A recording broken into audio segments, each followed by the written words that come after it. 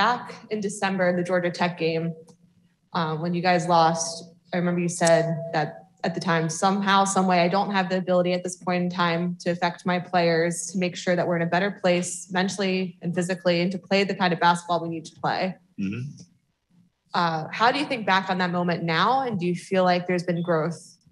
Was there a change in that area of being able to affect the players that you felt like you couldn't back in December? I think coaches go through periods in their careers or during seasons when, they feel like it's out of your control, that you don't have the ability to affect the changes that you want to affect. And sometimes it has to do with who the players are and what the circumstances are, who's healthy, who's not, whether they're a mature team or immature team, whether, you've handled things the right way all along. And so a lot of things go into it. And, I don't think anybody was in a really good state of mind going into that Georgia Tech game. And I think not having Paige was just part of it, This team needed a lot of growing up to do, and obviously I think they have, or we wouldn't be playing tomorrow night. If we had stayed the same, if we were the same team that mentally and physically that we were back then, I don't think we'd still be playing. So, and even yesterday, there was a growing up moment at halftime in the locker room that took place. So it's never ending. It's never ending. There'll be something tomorrow. I mean, I remember the championship game here when we played in 95 when Rebecca Lobo became Rebecca Lobo the last 15 minutes of the second half. Before that, I was constantly like, if she doesn't do something soon, we're going to lose. It can't just be. And she took over the game. And it took her that long to finally see the light. And when she saw it, so who knows? But that particular time was not a good time for me against Georgia Tech. Coaching against Dawn tomorrow, what's it going to be like for you personally, tactically, as it relates to their defense and Aliyah? And also knowing that both of you have never lost a championship game before. It's a lot more for you than her, obviously, but she's undefeated in finals too so far.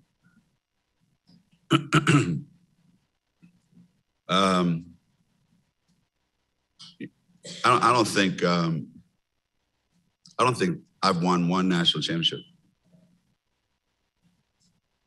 And I don't think Dawn's going to win any either. I think her team has a great chance to win a national championship. I think my team has a chance to win a national championship. But in terms of me personally or Dawn personally, I don't think either of us, at least I don't want to speak for Dawn, but I feel like once this game starts, once you get the tip off,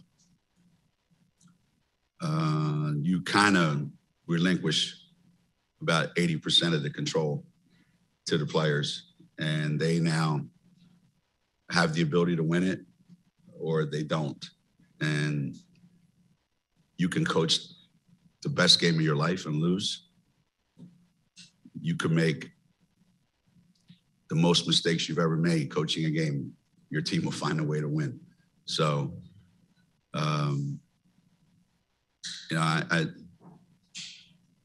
I've been in this situation a lot against a lot of coaches, and I've taken the same approach with every single one. It's not about them. It's not about me.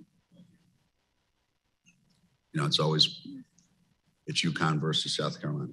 You and South Carolina have played before. Just curious your thoughts on Aliyah Boston and kind of what without giving away too much, the game plan to try to contain her will be.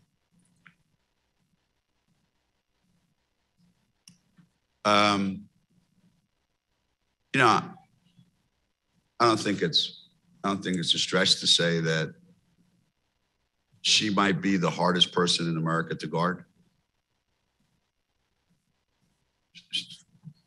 She scores if there's 1, 2, 3, 4 people on her, it doesn't matter. She's able to carve out the space she wants.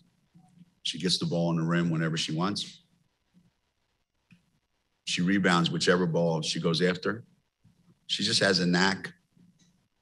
And I think when you can anchor your team with that, then, you know, you can go into every game as a coach pretty confident that you might not have other pieces working that day, but you got that piece working. And that's the most important. I think she's the most important person in the country in terms of what she does for her team. How do we guard her? I'm open for suggestions. The clutch free throw shooting. I mean, the other night, you guys think we're 16 of 18 and the end of the third quarter all the way through the fourth. NC State, you obviously hit a bunch down the road. I remember you saying the other day, you know, I have kids that want the ball at the right time to make the free throws, including a freshman in AZ. So just what is it about late game situations that you guys seem to hit the free throws and you need them to? The second part is just, you mentioned the approach, use the same approach for all these Final Four or championship games.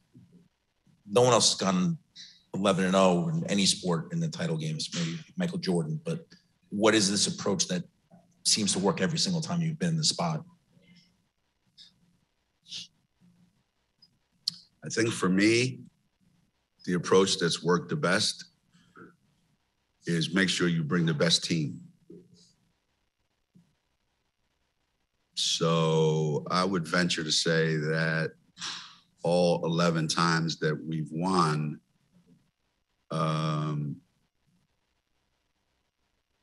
maybe there was one time, but I don't think we surprised anybody by winning because we had the best team. We had the best team all year. We had, you know, we had the best talented players. We played harder than everybody. We were just better than everybody. The 10 times we lost, sometimes we had the best team and didn't win. Sometimes we didn't have the best team and didn't win. But one thing was for sure, every time we did win, we had the best team and we played great that particular night. Can that happen again Monday night? I don't think when we got on the plane to come out here, anybody in America thought we were the best team coming out here. So that's probably not the case this year. But you don't have to be the best team for a long time. You just have to be the best team for 40 minutes or play best for 40 minutes. As far as the free throw shooting is concerned, I'm as shocked as anybody that they're going in. Because all year long, we have not been a good free throw shooting team. And then there are times when we have been. And I think our free throw shooting is exactly like our team. When we're good, we're really, really good. Like when we're good, and we're making every free throw, right? When we're not good, it's not fun to watch. So Monday night, hey, I hope it comes down to free throws. And then we take our chances. If we don't get a chance to shoot big free throws Monday night, that means we're in deep doo-doo, right? That means the game's already over.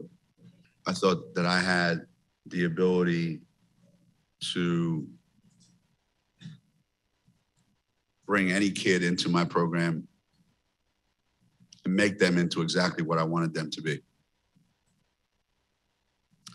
And as each year's gone by, I've started to see the fallacy in that.